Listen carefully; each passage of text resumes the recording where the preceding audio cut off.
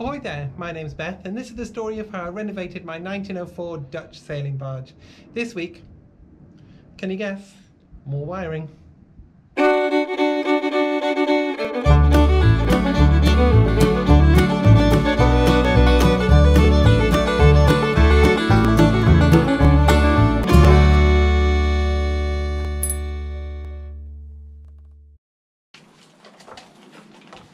So, a bit more cable. Right, let's get cracking. So this time last week we'd got to this point. So we'd got the cable laid for this socket. And if you remember, I was doing loops. On every dropper there was a loop, so it went down and went back up again. But this one we ran out of cable a bit further along. So I cut it back to this one. So what I'm going to do is I'm going to start with this end. And I'm going to join this one up and then I'm going to keep going down the boat.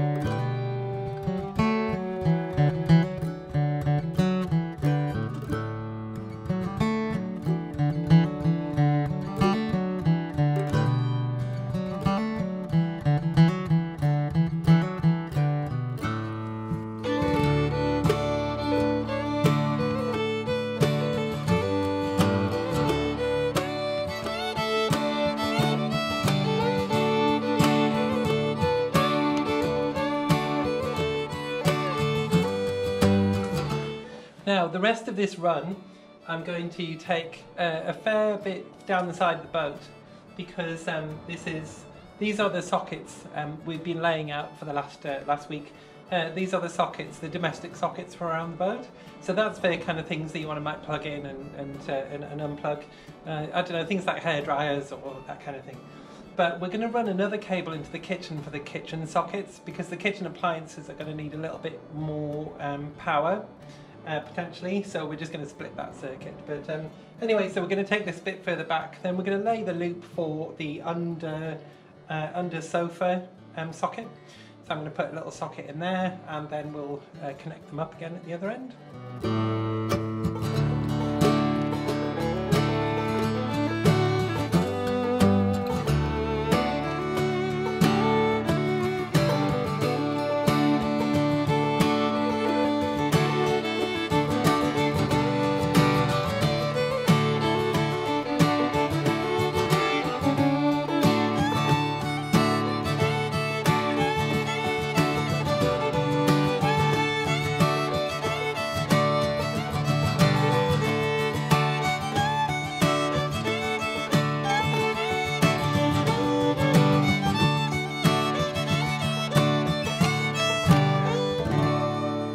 Decided to do, instead of just having this cable running here and down here, I'm going to put an extra loop on here for an extra socket. And the reason why that is, I'm going to put a socket in the front of the sofa just here, but I'm going to put another one in the front of that sofa because there's not going to be any sockets on this side of the kitchen. That's where the sink is. There is going to be a cable for the washer dryer, but there's not going to be any sockets. And you never know, I might need one at this side. So I'm going to put a dropper in for that. But just to keep it simple, I'm just going to have one cable around the back of the kitchen where most of the sockets will be, and that's where the coffee machine and the blender or whatever I want to use will be. So yeah, I'm going to put a loop in here.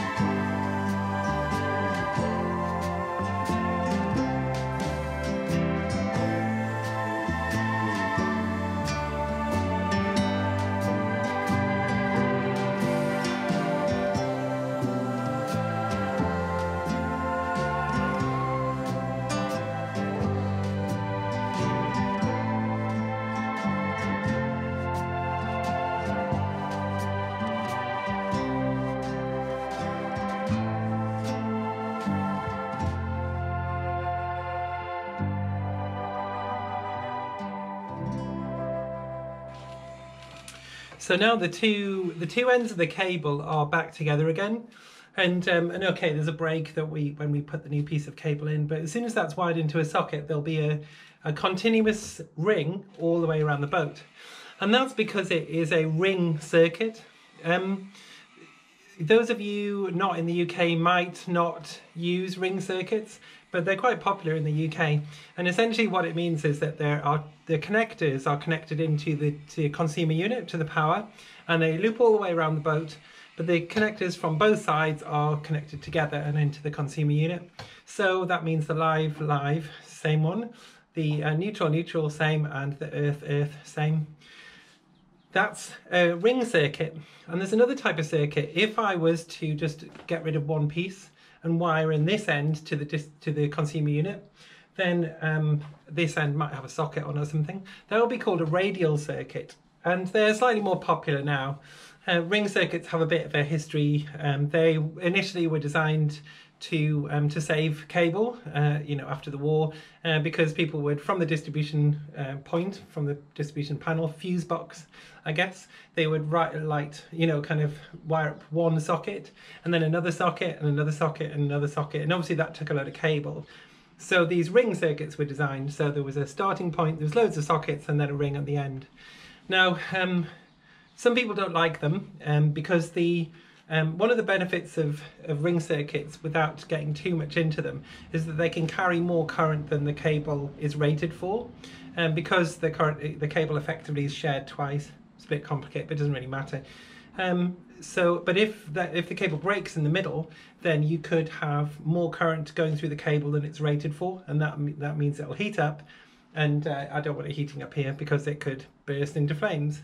But what I'm going to do is I'm going to do a circuit, because I'm going to do a ring circuit because that's a good way of distributing power around the boat. But also I'm going to have a circuit breaker which is rated for this cable anyway. So there'll never be too many amps running through the cable than the cable can handle, because the breaker will trip and it'll protect the cable. So yeah, I know some of you might not like ring circuits. I hummed and hawed, I wasn't sure, but if the worst comes to the worst, I can stop the circuit at some point and make two radial circuits down each side. And that's what these will be. So the cable's in there, and I've got a few options. But yeah, certainly at the moment there's a ring circuit. And then we're going to run a radial circuit in for the kitchen sockets. That's the next cable.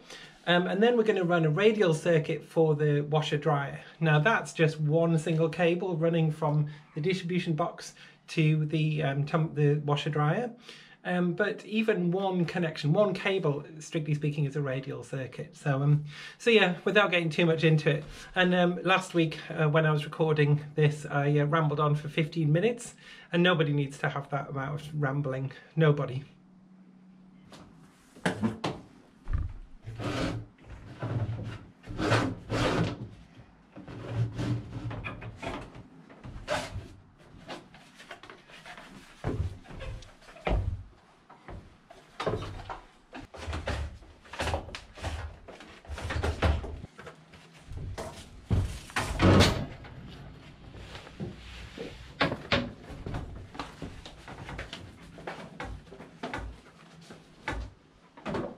Well, I've got half the cable installed, and I've run out of the little saddles, these things, and the screws that I need. They're 10mm screws. So and it's now 3:20, so I've already been to B&Q once today. And I don't want to go again, so I think we'll just go in the morning, and so we'll leave this for now. So we're kind of nearly there. I'm going to cut this cable off reasonably short, so I mean it's going to come to here and a bit longer, because I only need to wire it into one socket, and the next socket will be wired from that socket, so I don't need the full length. Not really like the run that we've just put around the boat. So yeah, so I'm going to cut this off, and then might do another job and call it a day, I think. so yeah, just I'm trying to scatter these kind of pieces of information through the videos. But so this cable is rated to 27 amps, and somebody asked me actually a little while ago. I mentioned 16 amps and 32 amps for the shore supply, and I didn't really explain what I meant. But again, not to get too deep into it, there's tons of videos if you want to learn more. But essentially, you know, there are volts and there are amps in a power power supply. The volts, if you like, are the if you think of it as a system of water pipes. That's a kind of easy way of looking at it. So the volts, if you like, are how much the tap is turned on. So how much water or how much electricity is flowing through a system. So the more you turn a tap on, the more volts you have. So we've got 24 volts. The tap's not on very much, and 240 volts. The tap is on much more. Now also there's a slight difference. This is direct current and this is alternating current, but we'll kind of leave that for now. But the amps are reasonably important, because if you think about in this system, again, the volts, the tap being turned on, the amps are like the size of the pipe. So if you think about in a house, you know, when you might be in the shower and someone turns the kitchen tap on and it goes freezing cold because the water pressure drops. If you had really big beefy pipes and a load of water coming in, then that wouldn't happen so much, because the system could deal with, you know, more than one tap turned on at once. And it's exactly the same with this. With a 240 volt system, what I have is a certain certain number of amps that I can put through the system. So every appliance needs some amps. So the washer dryer, the coffee machine, all of those kind of things. And the more things you turn on, the more current these things require. So if you get to 16 amps in my current supply, which is almost like running a tumble dryer and a coffee machine and a TV all together. Now, if I then put on an old style 5-bar fire, if I drew more than 16 amps, then probably the bollard breaker would break, the fuse, if you like. Because I'm trying to draw too much current, so that's why it's good to have 32 amps, because you've got much more headroom. So yeah, that's a kind of not very good description of how it works, but that's why I'm designing these circuits to all be able to supply up to 20 amps, and then I'll have a 20 amp breaker on each of the circuits. And the cable is rated to 27 amps, so I'm not going to go over that. So I'm not going to draw too much out of the cable and cause any problems that way. So yeah, so there'll be a breaker on each one. I'm separating the circuits because each circuit then can take can take a chunk of the power. Yeah, so that's what that's about.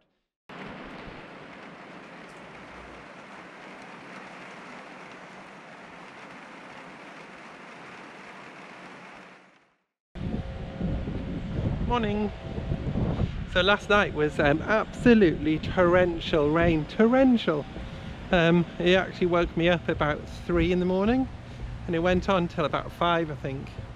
It wasn't unpleasant to be woken up by it in some ways, but it was just so heavy and for such a long period of time, so I'm hoping there's not going to be flooding for people. But anyway, so we're going to crack on today, and we need some more bits. So the first thing to do is to head to B&Q. So let's head to B&Q for some bits.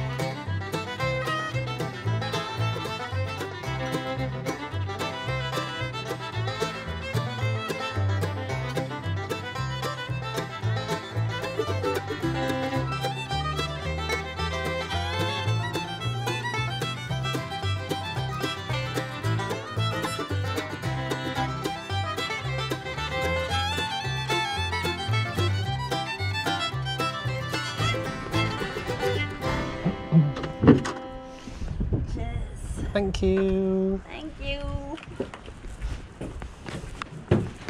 So I've just finished off these cables.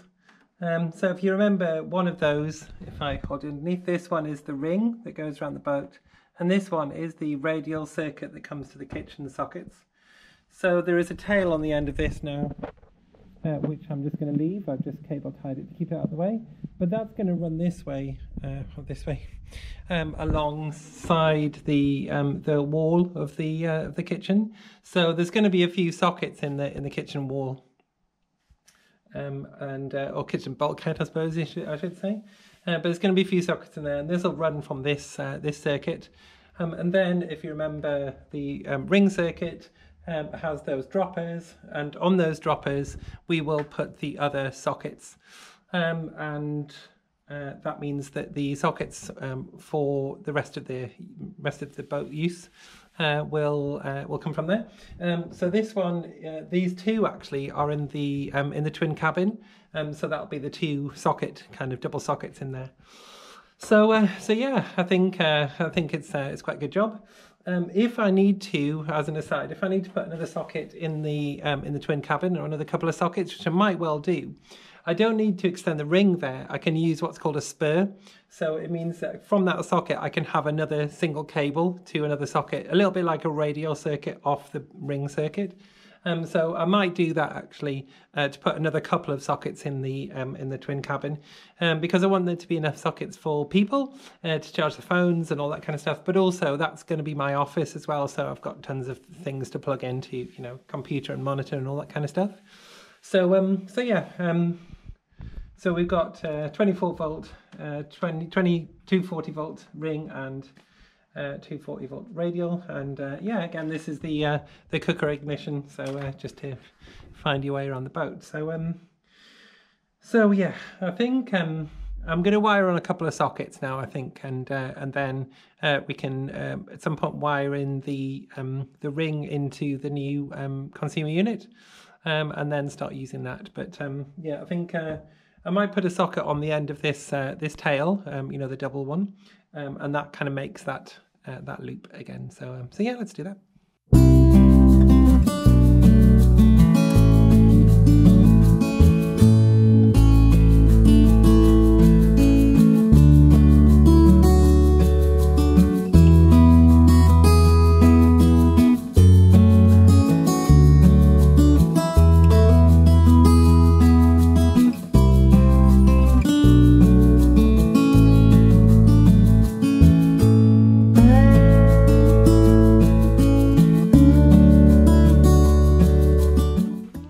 So you can see now this cable comes down and into here. So that's the neutral of the earth and then the live.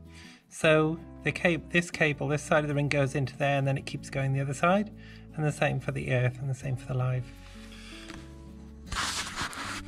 So what we've done is we've made an entire loop. So we can go and check the continuity on the two ends up on the other end. So now I've got two pieces of cable, or at least the ring, and this side of the cable goes down this way. So if you remember, that's the one we put in there last week, and then the cable comes back. These two are the other radial circuits. So one of them is the sockets, and one of them is the washer dryer. But this one is the return for the ring. So that is two ends of one ring. So it's a big loop that goes all the way around the boat and back here. But what I need to do is I need to make sure that it is in fact a loop. So if I test the continuity between the earth here and the earth there, it should be continuous, it should be a circuit. If I don't get a circuit, that means there's a break in it somehow. Remember, we just wired up that socket, so there shouldn't be a break. So what I've got is, I've got my multimeter, and I've got it on a continuity tester. So effectively, when I put them two together, it makes a sound. So if I hold this one on the earth of this cable, and then touch the earth of this cable, all being well, yeah. So that means the earth is all the way through. Let's test the There you go, the neutral. Neutral's okay. And let's try the live. Live's okay as well. So it means I can then wire this into the distribution unit and I've got a single ring around the boat.